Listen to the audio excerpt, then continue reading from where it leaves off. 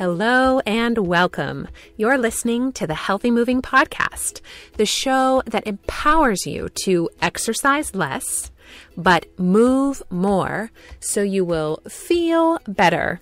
I am your healthy moving enthusiast, Jen Hoffman from healthymoving.com. Today's show is all about your spouse or your child, your parent, your neighbor, your friend, your coworker, that person in your life who you believe you have some information about health and wellness that can impact them positively, but you're getting a little bit of pushback as you share it.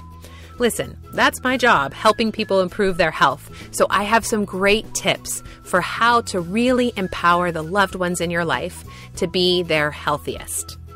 Also, I'm so excited to have Lindsay join me for the second half of the show. Lindsay is a member of the Healthy Moving community, and she spends most of her day on her feet. But believe it or not, standing all day can come with its own aches and pains, and Lindsay is here to share her favorite exercise for alleviating some of that pain. Whether you sit or stand all day, if you have knee issues, you definitely want to hear what Lindsay has to say. Before we get started, let me just remind you, if you need a primer on how to begin to weave more healthy moving into your life, be sure to sign up for my No Time Exercise Solution class. You can get yourself registered by texting No Time to 33444, or you can go to healthymoving.com/free class. I would love to have you join me. When you love and care about someone, it's only natural. It's a good thing that you want to help them be their healthiest. And when you have information that you think you could share with them that would help them be healthier, of course you want to do that. But how you go about that communication is really important. In fact, it dictates whether they're going to listen to what you say and heed your advice, or whether they might run in the opposite direction and ignore everything you say. So I have 5 tips for how to really effectively support the health and wellness of the people that you love, whether those people live under your roof or whether they're your friends, neighbors, coworkers. These tips work for all of them. And of course, I have to point out that this is the stuff that works for talking to people about their health.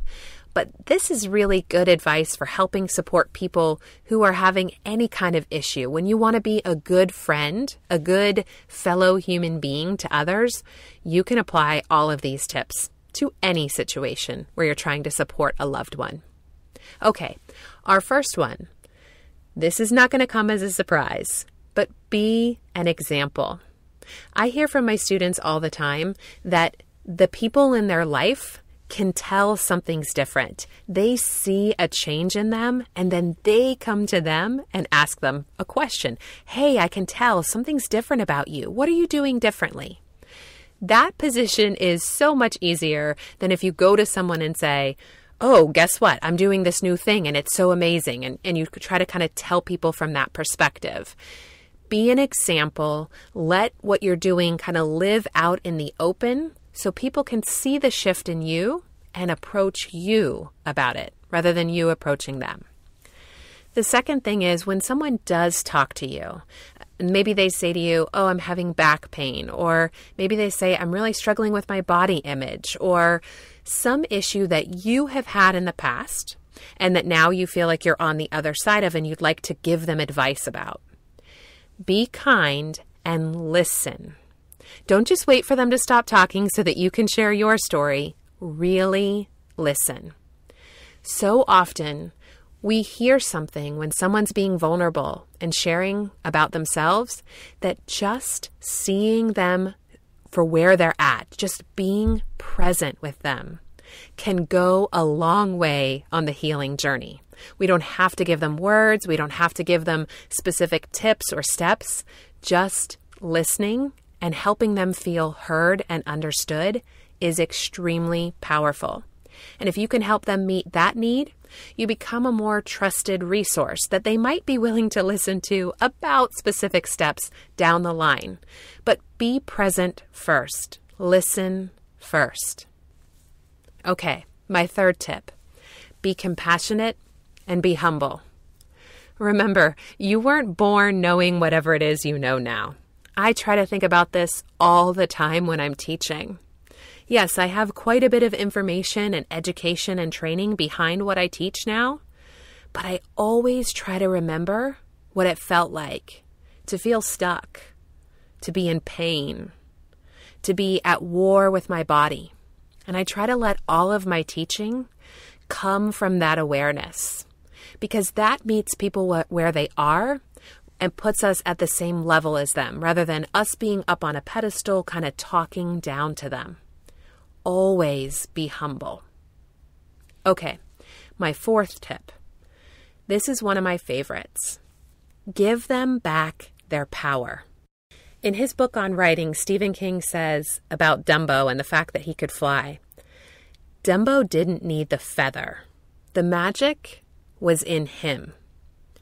I tell this to my coaching program people all the time. There's nothing that thrills me more than for them to say, hey, this ache or pain popped up, or I felt an energy dip, or I was feeling bad about my body, and I did X, Y, Z, and I feel better. See, I'm not really teaching people any kind of specific formulaic, when this happens, do that. What I'm trying to help people do, and what I see as my role, is giving them really a language for communicating with their own body. See, we aren't really taught that anywhere. We don't get a good education about tuning into the signals our body is sending us and then knowing how to respond to those signals. And we have a lot in our life to distract us from them. So I see my main job as helping people with that, helping people to really learn about their own body. That's empowering. They don't need me. I'm teaching them information, but they're their main teacher. Their body is their main guide. We want to, when we're talking with our loved ones, we want to give them back the power. We don't want to tell them that they need some external thing. They don't need this special product, this special tool. We want to put the power back to them. We want to say, hey, I think you just need to get better connected with your body and listen. There's no one teaching that. I understand that you don't know that. Here's what I've found. Here's how I've gotten reconnected with my body. I interpret this signal that's happening with my body differently now because of what I've learned. Put the power in their hands. That is so helpful and so much more encouraging than, hey, you need XYZ to fix you. Let them know that really the journey begins by looking inward, not outward. Okay, my last step. Small steps. It's so tempting to want to tell people all the things we know. Hey, you could do this one and this stretch and that stretch, and I do this with my diet and I do this. It is so overwhelming for people to feel like they have a mountain to climb. Instead, if we can show them, they just have to take one small step away from where they were headed and toward health. It feels doable. It feels actionable. So pick your favorite stretch, pick your favorite food, pick your favorite whatever, the smallest thing you can think of to share with them to do, and have them do just that one thing. Let them dip their toe in the water, and slowly, once they take that one step, then they say, okay, I did that. I had some success there. And then you can give them another thing or point them in another direction. What I tell people all the time when they're emailing me and saying, I want to get my kids to do this, or I want to get my spouse to do this, I say, you know what? Be the example and just start sharing little tiny things with them, little steps. I hear back from those people over and over again that those little things, like always, turn into big things. And then their loved ones experience the kind of change that they have found in their own life as well. So that's it. Be an example, be kind and listen. Be present. Be compassionate and humble. Give them back their power. Empower your loved ones and show them just tiny small steps. If you want a small step that you can begin to help people kind of test the waters, I'm doing something fun during the Olympics. And really, this is for the entire Healthy Moving community, but I put it together with the heart for giving you guys something that would be simple that you could share with other people. It's all going to be happening, the Healthy Moving Olympics, over on the Healthy Moving Facebook page. So it's facebook.com/Healthy Moving. You don't have to sign up for anything. There's no email opt-in. There's going to be 6 different, quote, events that happen during the Olympics. They're going to be small steps, little tiny things that we can do to improve our health. And like I said, I'm making it as accessible as I can so that it's super simple, not just for the members of our community to do an experiment. I hope you all will try with me. We're going to have fun giveaways during it. It's going to be a really good time. But also, it's the perfect thing for you to share with your loved ones, just to let them kind of get a taste of what the Healthy Moving Revolution is all about. Okay, guys, we're going to be back in just a moment and hear from Lindsay about her favorite exercise for dealing with knee pain. All right, I am so excited to have another one of my coaching program members with us. This is Lindsay joining us from Texas. Lindsay is a mom, and I am so excited to hear what your favorite healthy moving exercise is, Lindsay. Well, my favorite healthy moving exercise is the human Pez dispenser. It was one that definitely had a huge impact on my movement throughout my day. I do a ton of standing and cooking, and we have standing surfaces all over our house. So even when I am doing work or illustrating, I usually am standing. And I realized that I was having a ton of pain and was standing incorrectly. And having that awareness of my external thigh rotation has been just mind-boggling change for me.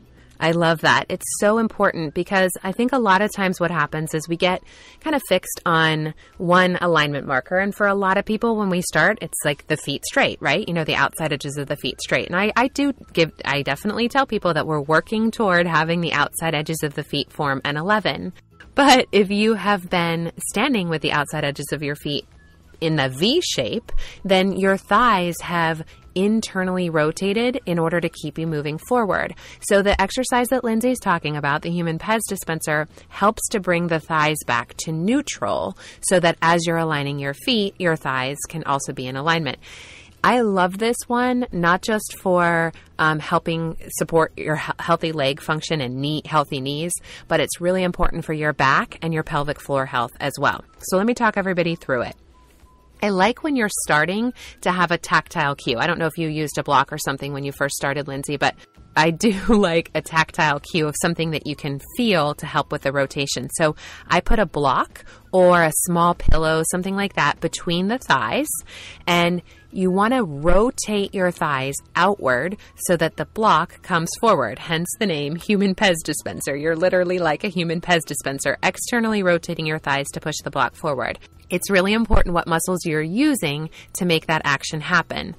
If you're not careful, your quads will do all the work. Instead, what we want is we definitely want the legs to be vertical, and then we want to bring our awareness up to kind of the inner thigh and the groin area because it's the deep hip rotators that we want doing that. A side benefit is that one of those deep hip rotators is also a pelvic floor muscle. So this is really helpful for making sure that you have a healthy pelvic floor. So you're using those deep hip rotators up at the top of the thigh to externally rotate and move that block forward.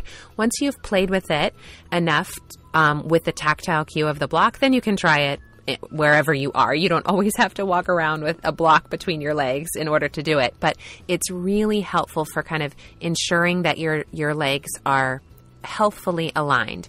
You'll know they're externally rotated enough if you bend your knees and they point straight ahead. Most people, when you first bring the feet to be parallel, outside edges of the feet to be parallel and feet pointed straight ahead, if you bend the knees, they'll kind of go in toward each other. People will say, I feel knock-kneed whenever I do this.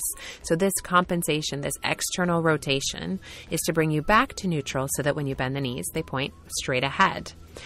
So how do you give yourself the reminder? What trigger do you feel inside that kind of gives you the little reminder or the cue that you need to do it?